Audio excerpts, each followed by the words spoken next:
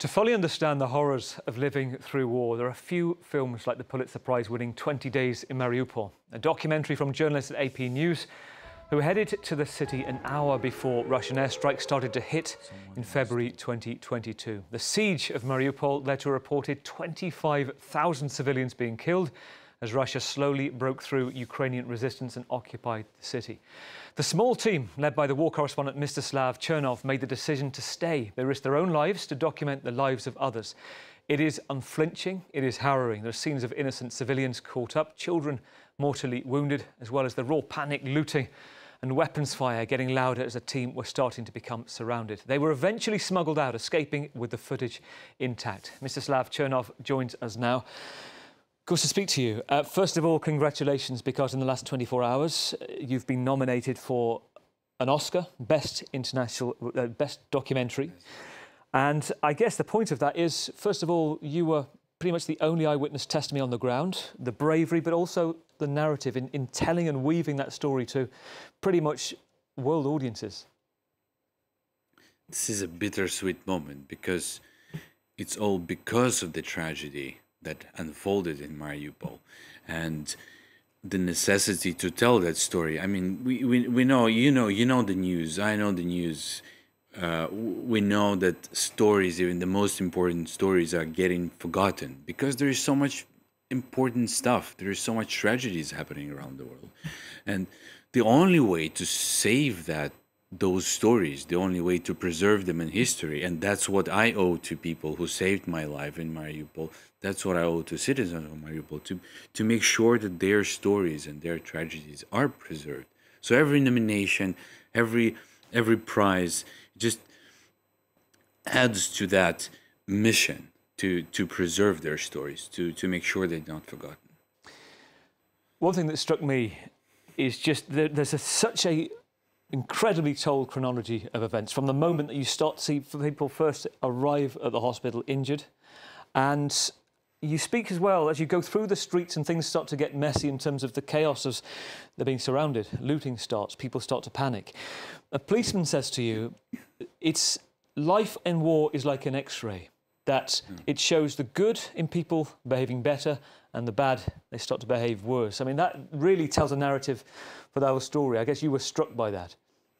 I was struck by that, and I was struck by how much resilience and how much unity people in distress found. Like people who didn't know each other, people who never seen each other, came together and found their strength, found their community, and there is so much hope. Yes, it is difficult to watch, but also there is so much hope in that, and that hope kind of brought me to that thought that despite of everything, people came together and it brought the best in them. But also, yes, you could see bad things happening, because the city is like a living organism, and we witnessed this slow and painful death of a city. That was a task that we took on ourselves when we started editing the film. How to show that painful process of dying and of the society and of the city. But yeah, still there's so much hope within that pain. Tell me about one thing that you struggle with in the documentary, which is trying to be the person who films and documents the importance of you showing the world versus the person who then says, can I step away from the camera? What do I do at this point? And that difficult position you're constantly in. I am still international journalist. I went through several wars, and not only Ukraine, but it all started in Ukraine. And whenever I'm in Ukraine, I feel like I'm telling the story of my own community. So that's incredibly painful, that's incredibly emotional, and of course you need to make a step back, and you need to, and that's what I was trying to do in 20 Days in Mariupol. I'm not moralizing. If you hear the voiceover, if you hear me telling the story, I'm not moralizing anyone. I'm not imposing my own emotions on the viewer, on the audience. I just tell the story. However, I am angry. I am angry and frustrated every day, Yesterday, my hometown was bombarded, and I look at these images and I understand how similar they are to what I was seeing in Mariupol. A child died from the Russian bombs yesterday. Dozens of people were injured, and it just gets over and over again and again. So I feel that Mariupol is not just a symbol of the beginning of the full-scale Russian invasion. It's a symbol of every city that is getting bombarded right now. It's difficult to see. It's kind of frustrating. I understand as a journalist that people get tired of news, that people get tired of tragedies, they don't want to remember about them and know about them. But also, it seems absurd to me that we can actually get used to European cities being hit by bombs. That is so fascinating to me, and I think this is why also it stands out and why it's won a Pulitzer, why you're also nominated for an Oscar, not just the storytelling, the bravery, the eyewitness account, but a lot of wars, a lot of fatigue. I've been a war correspondent in the past, and a lot that old narrative when war correspondents say we had to tell the story, otherwise no one else would. And given the state of the world, that becomes less of a narrative. I mean, you must have been aware daily, this could be the last time I see my daughters, my wife. And how did you deal with that decision? Did you think about it? Yeah, there is a mixture. Of course, I think about my daughters. Of course, I wanted to see them. Of course, I wanted to survive for them. But at the same time, there is such a mixture of a feeling of a civil duty and journalistic duty. And then, you know, you wake up in a basement, bombs are falling around the hospital, the injured people are around you, and you see this nurse coming out on the street, gathering snow, melting the snow and wiping the floors with this water, and you see doctors that using sheets to, you know, to dress the wounds. You see firefighters who don't even have water, but they still try to extinguish the fire. And then you're like, so what, do I just sit it out? No, I can't. Nobody can, I guess. And that gives me drive to continue. It's something that you documented.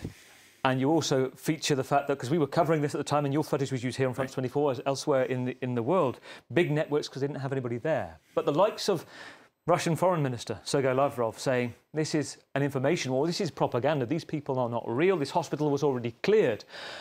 What sense do you think that's had? Because actually it almost called out all of that because you were there, you verified it.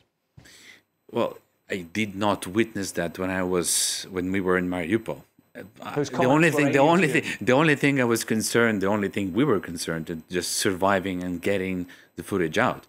And journalistically speaking, you don't want to fight propaganda. You're not surprised. We're not surprised by any propaganda, and you don't want to fight it because it's impossible. All you can do is just to keep working.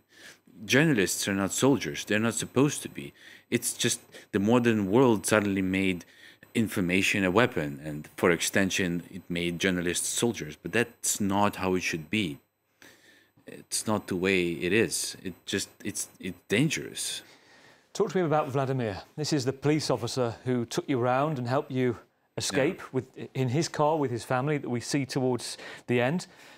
Now, he said he wanted to speak because he wanted this film to make a difference, to people to see what really happened. He thought it would change the course of the war.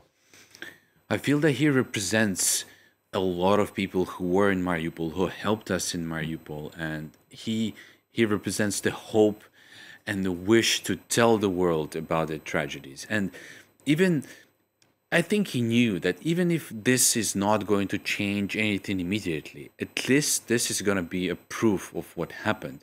It will be a statement and a message, and eventually when people will start doubting the past, this is going to be a record. So he was injured recently. Actually, he went to help civilians in the place of the strike, and he got under the double tap shelling. His lungs were pierced by shrapnel. He barely survived that, and now he's in the recovery. So, you know, it's wow. He keeps doing what he's doing.